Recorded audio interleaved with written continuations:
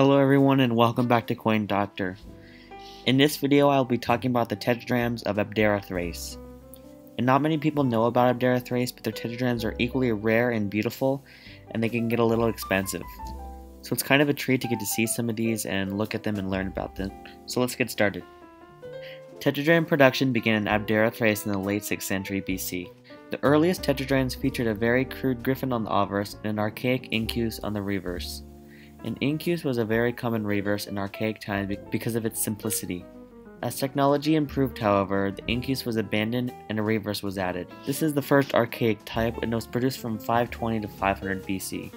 It shows a griffin seated left with its forepaw raised, and then on the reverse it's a quadripartite incus square. And the second archaic type began production around 492 BC. These have a more modern approach and are much more common than the archaic type. There are many varieties and different legends as well. Even though they are under the same class, the second archaic type has much more eye appeal. There are some funny monograms on the obverse that is very unique. For example, there's a potbelly satyr monogram, there's another monogram with the cicada, and there's another one with the flattened fish. And the tetradrachms from this type follow the Phoenician standard of 10.45 grams per tetradrachm, but it is unknown which mint this type was minted at. So this picture shows the second archaic type that was produced from 492 to 450 BC, and you can see the more modern quadripartite incus, and then the griffin with the satyr monogram. So now we're out of the archaic style and we're into the intermediate style. And these intermediate styles were minted under dozens of magistrates. This type right here was minted under magistrate Kalidamas. Even though some archaic types were minted under magistrates, the intermediate type is mostly associated with them. So again, this one's under magistrate Kalidamas, and it was minted from 450 to 425 BC. Some dedicated collectors like to have an example of all the magistrates, and depending on the magistrate, the value can vary. In order to identify which magistrate the coin was minted under, you have to look at the legend. Read the legend counterclockwise to figure out the name. So here's some examples. This one's from Magistrate Pythines. This one was produced from 450 to 425 BC, and you can see on the reverse, Pythines monogram name in Greek. So this one was under Magistrate Melanippo, and again you can see on the incus you see Melanippo in Greek. There are subtypes belonging to the intermediate style, and it features the same design only with Dionysus or Apollo in the reverse. And these were mainly based on legacy purposes, and they're extremely rare with only a handful in existence. So the Dionysus type was struck under Magistrate Anaxapolis, and Apollo was struck under Magistrates Apollodas and Kalanax. It can get very confusing, but these were struck in a 100-year period from 430 to 330 BC. Here's the one of Dionysus. It shows Dionysus advancing left holding a cup with a chiton draped over his arm. And this was produced from 385 to 375 BC. Here's one from Magistrate Kalanax. It shows Apollo holding a patera in his right hand branching to the side. There's also a stag standing to the left, and this was from 386 to 375 BC.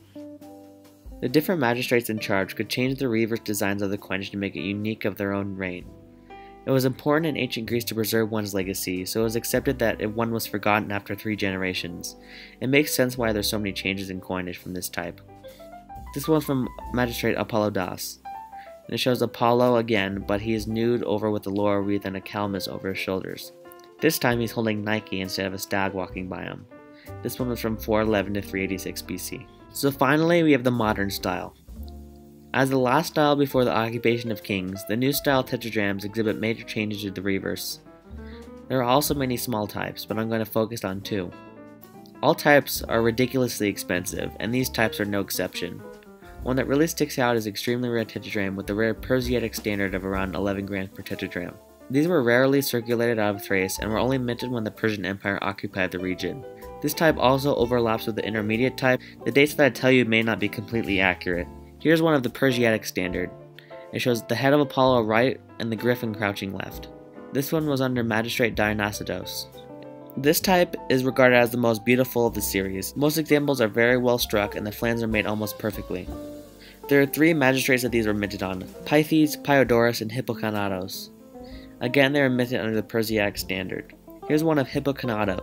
It shows the griffin crouching left, raising his right foreleg, and then we have the lurid head of Apollo again. Along with Dionysus and Apollo, Magistrate Polycrates minted a reverse including Artemis. This was one of the last issues minted before the Age of the Thrashing Kings. Here's one with Artemis. It was minted from 386 to 375 BC. It shows the griffin, the classic griffin on the obverse, and then Artemis with a stag on the reverse. So that's an introduction to the tetradrams of Abdera Thrace. There are many more, but I thought that's a good introduction if you guys want to start learning about these in depth. They're very beautiful, and this is probably one of the best coinage from Thrace besides Byzantium, which is my favorite city-state from Thrace. If you like this video, make sure you subscribe to my channel and like this video, and if someone's interested in this kind of stuff, make sure you send them this video as well. I'll see you guys tomorrow. Goodbye.